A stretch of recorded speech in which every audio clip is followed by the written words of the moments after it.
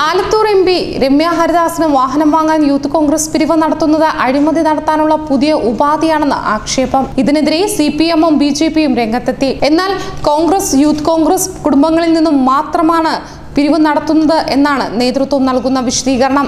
Youth Congress Alathur parliament കമ്മിറ്റിയാണ് സംഭാവന coupon പുറത്തിറക്കിയിരിക്കുന്നത്. ഈടില്ലാതെ MPമാർക്ക് വായ്പ നൽകണമെന്ന് ദേശസാൽകൃത ബാങ്കുകൾക്ക് നിർദ്ദേശമുണ്ട്. അതുപയോഗിച്ച് വാഹനം വാങ്ങാമായിരുന്നിട്ടും പിരിവ് നടത്തുന്നത് പണം തട്ടാനുള്ള മാർഗമാണെന്നാണ് ആക്ഷേപം. 14 ലക്ഷം രൂപയുടെ വാഹനം വാങ്ങാൻ 1000 രൂപയുടെ കൂപ്പൺ അച്ചടിച്ച് യൂത്ത് കോൺഗ്രസ് മണ്ഡലം കമ്മിറ്റികൾ മുഖേനയാണ് പിരിവ് നടത്തുന്നതെന്ന് യൂത്ത് കോൺഗ്രസ് നേതൃത്വം പറയുന്നു.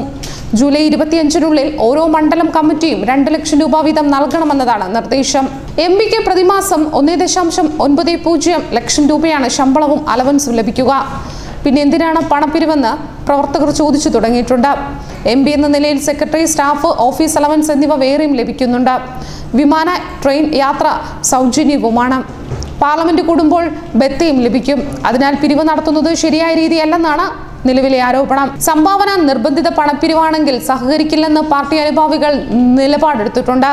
എന്നിട്ടും പിരിവ് നിർത്താൻ നേതൃത്വം ഇതുവരെ തയ്യാറായിട്ടില്ല.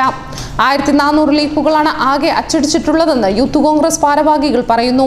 14 ലക്ഷത്തോളം രൂപ പിരിച്ച് MPക്ക് വാഹനം വാങ്ങി നൽകുകയാണ് യൂത്ത് കോൺഗ്രസിന്റെ ലക്ഷ്യം. ഇത് കോൺഗ്രസ് കുടുംബങ്ങളിൽ നിന്നും മാത്രമുള്ള പണപ്പിരിവാണെന്നും പുറത്തുനിന്നുള്ളവരിൽ നിന്നും പണം വാങ്ങുന്നില്ലെന്നുമാണ് യൂത്ത് കോൺഗ്രസ് ആലത്തൂർ പാർലമെന്റ് കമ്മിറ്റിയുടെ ന്യായീകരണം. ഇതേ ന്യായീകരണവുമായി അനിൽ അക്കര MLA-യും രംഗത്തെത്തിയിട്ടുണ്ട്.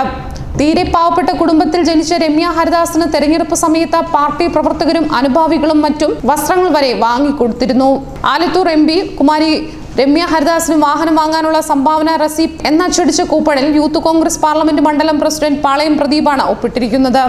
മണ്ഡലത്തിലെ യൂത്ത് കോൺഗ്രസ് നേതാക്കൾ തമ്മിലുള്ള ചേരിപ്പോരാണ് സംഭവം വിവാദമാക്കിയതെന്നും ആക്ഷേപമുണ്ട്.